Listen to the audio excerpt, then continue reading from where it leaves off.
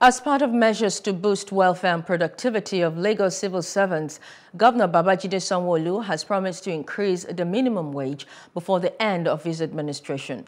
The governor announced this during an interaction with workers at the State Secretariat, Olausa Ikeja. Plus TV News correspondent Love Ikuku has details in this report.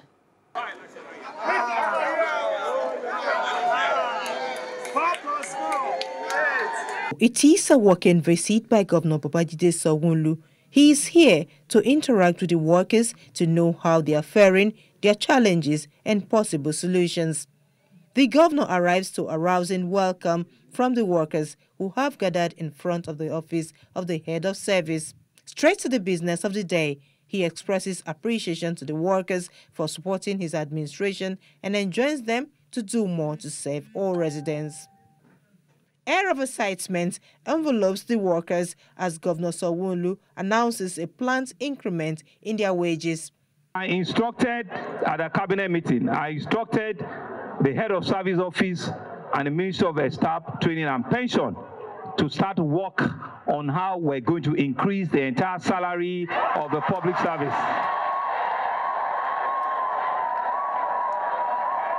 I want to assure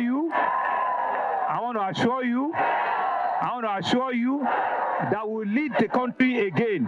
That is not all. He also announces that 100 directors have been penciled down for brand new cars before the end of this month.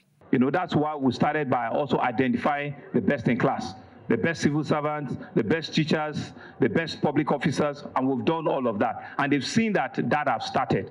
But now we need to make sure that as much as possible, we can make it go round.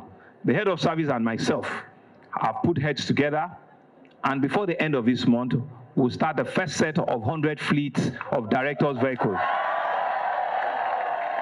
We'll start with a brand new 100 vehicles for our directors before the end of this month. Earlier, the head of service, Muri Okonla, reeled out some of the achievements of the governor. Mr. Governor, in the health sector, which is a very, very crucial sector, you delegated a responsibility to me.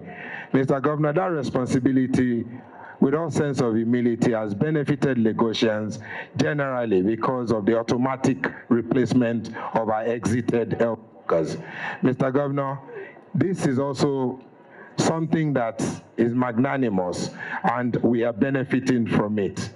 We ask you that you extend the same to our teaching sector as well, sir. He thanks the governor for keeping to his promises he made to the workers when he first visited in 2019.